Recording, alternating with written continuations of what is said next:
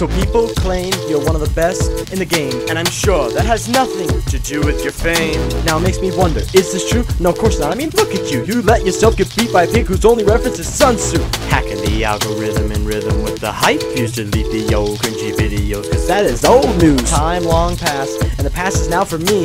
Think you can beat Lapis Lettuce? Dream on PvP! And while you're busy quelling the uprisings in Lamander, your manhunts are mad scripted, at least that's what I heard. From the music to Dream, really building up suspenses just to rinse, repeat, and rinse. It's just no one's really convinced. It's just that for the vote you pick the worst. Glow squid doesn't even glow. Your masses of stands voting in and out as a big troll. So when it comes to Rage Village, you can bid your diamonds farewell. To protect the villages, do what you did on Christmas and ring the bell. Your RNG got your stance screaming gas.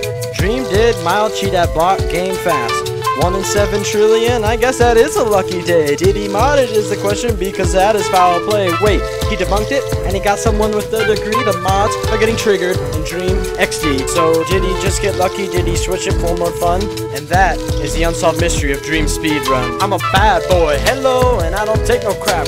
War with me and I'll break all you got. Call me SapNap. I drip so hard you are gonna drown. Where are your friends now, Dream? GeorgeNotFound. That's all I got. Lapis Lettuce out.